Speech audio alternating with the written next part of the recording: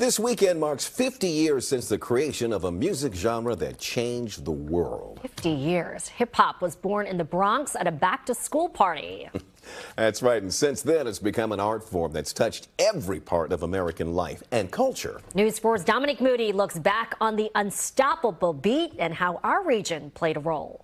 1973, the year hip-hop busted onto the New York scene inside a Bronx house party, offering musical combinations through a MC's electric words paired with a DJ's melodic beats, rocking crowds worldwide. Grassroots creative expression, I think it means making a way out of no way. So many people doubted whether or not hip hop would last 5 years, 10 years, and look at it at 50. Yeah, the doubters, they were out there sweating the technique. It never mattered though, because the music genre is so much more than freestyles and beats. It has served as a platform that has given voice and visibility to Black and Latino communities, how it served as like a conduit and like catalyst for youth culture. Hip hop's influence is so vast, from sports to politics to even fashion.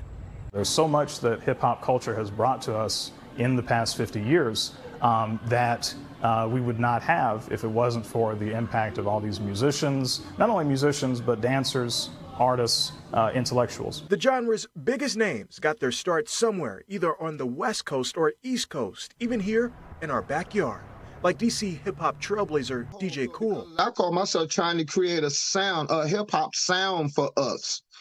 And so you had a few folks early on that were following suit with that. Shout out to DC Scorpio, Stinky Dink. That sound added a certain flavor to hip-hop, according to DJ Kool. It was all about bringing the DC culture, the DC music culture, or the DC sound, to the hip-hop sound, and letting everybody know, first and foremost, I'm from Washington, D.C. So where can hip-hop go from here? I think that young musicians will continue to adapt to technological changes. It only continues to expand and evolve. I think that there is infinite possibility. In the district, Dominique Moody, News 4.